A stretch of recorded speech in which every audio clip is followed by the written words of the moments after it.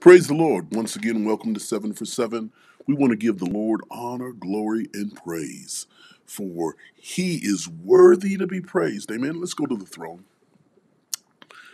Heavenly Father, Lord, we rejoice. We rejoice in you, and we're grateful for who you are. And I just ask, God, that as we prepare to move forward, God, that you would magnify yourself. I pray, God, that you give us a hunger and a thirst after your righteousness, a hunger and a thirst to pursue your kingdom. Now, God, have your way. In the name of Jesus, we decree and declare, God, that this is the day that you have made. We decree and declare, God, that you would go before us.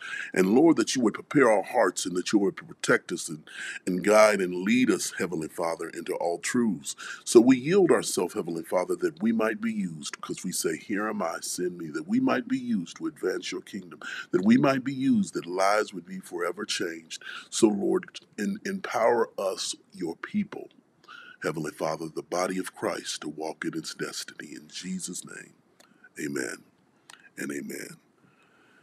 You know, I was pondering about our time together today, and the scripture, Psalms 150, came to my mind, and it says, let everything praise the Lord. Let's go there. Praise ye the Lord. Praise God in his sanctuary. Praise him in his firmament of his power. Praise him for his mighty acts. Praise him according to his excellent greatness. Praise him with the sound of the trumpet. Praise him with a psaltery harp. Praise him with the timbrel and dance. Praise him with string instruments and organs. Praise him upon a loud cymbal. Praise him upon the high cymbal. Let everything that hath breath praise ye the Lord. Let everything that hath breath praise ye the Lord. The Lord wants us to operate in praise. Praise magnifies who he is, right? Praise is revelation. I need you to get a hold of this today, because praise is what we do when we come into the revelation of who he is. So we recognize who he is, and when we come to the place of recognizing who he is, then we can magnify him and glorify him, and then we can begin to look at what he's done in our life. And God wants us to come to a place of praise, which is revelation of who he is, and then God wants us to move into a place called worship. Now I know that many of us think, if you will, that praise and worship is just segments or components of a service. But praise and worship aren't just components to a service, because praise, like I said, it is the revelation of who he is and how he and what he has done for your life and how he's provided for you, right? And then God wants us to move into a place called worship, and worship is submission. Worship is us submitting, if you will, to God, adoring him, moving into his presence, right? Um, and then when we praise and worship, if you will, the dynamic begins to shift. When there's praise and worship, we move into the glory. And the glory is the essence or his manifestation of his very presence. The Lord is everywhere, but when we have released praise, when we've come to a place of worship, God begins to inhabit our praises, right? God inhabits the praises of his people, so he inhabits his praise. And as he inhabits, true praise comes to worshipers. And then as we begin to worship, then then God sees our heart of submission, and he allows his glory to come down. Just like in Isaiah, the 6th chapter, when Isaiah said that he saw the Lord high and lifted up. He said, I saw the Lord high and lifted up in the year that Uzziah died. You know, in the year that the king had died, he saw the king high and lifted up. Why did it take someone that was so of great prominence or so important to him? Why did it take for them to die for him to see the Lord?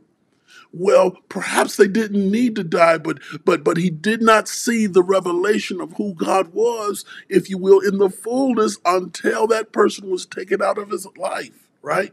Sometimes there are people, places, and things that get in our way from seeing the trueness, the fullness of God.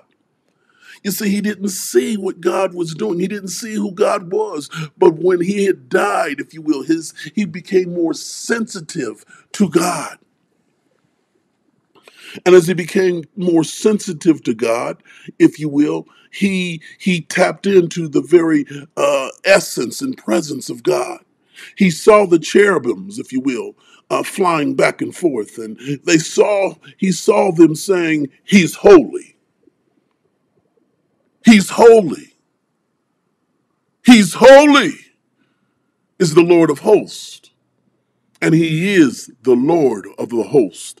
He is the Lord of the army. He is our commander in chief. He is the one that we cry to that says holy. And he wants to know, will we be the people that will praise him? That we would praise him in his sanctuary, but not merely allowing our praise to be confined to the sanctuary. That we would praise his greatness, that we would praise every dimension, that we would praise him for blessing our lives, that we would praise him in such a way, hallelujah, giving him honor, glory, and praise, right?